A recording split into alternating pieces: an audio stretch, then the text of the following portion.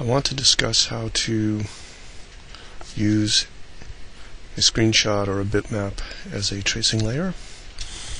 So I've started a new drawing from scratch, and if I zoom out you'll see this green rectangle. If I zoom to fits it in the drawing area. What that is actually your terrain, and that can be controlled by going to settings, program settings, and terrain. So it's a good idea to zoom to fit so you have an idea where to center your drawing. Next thing I'll do is go to File and Import, take the Project Trace Image function, which sends me to a directory, opens up an Explorer window, and prompts me to choose a file. My choices are bitmap, JPEG, and TGA. For this we'll choose a JPEG format and double click. It now will give me the ability to scale the image as I import it.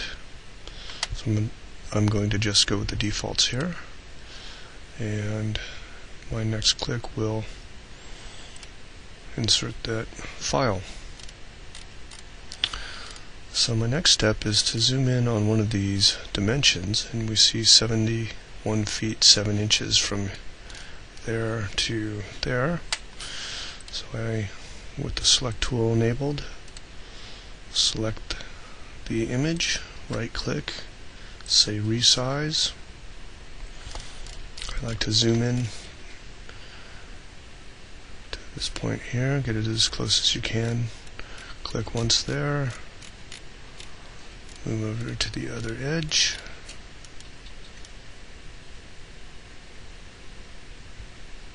click there, and now we see in the drawing space it says that is actually only 37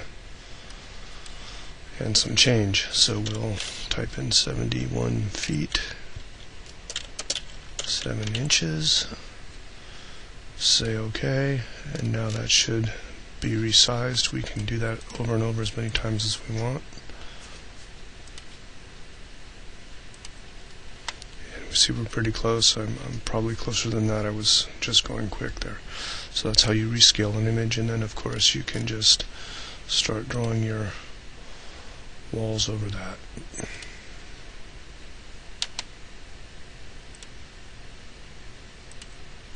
So that's how you would import a floor plan from an outside source. Then once you start getting close to completion, what you can do is go to your display filter, view filter, and there's our imported image. We can just turn that off, and there's your wall.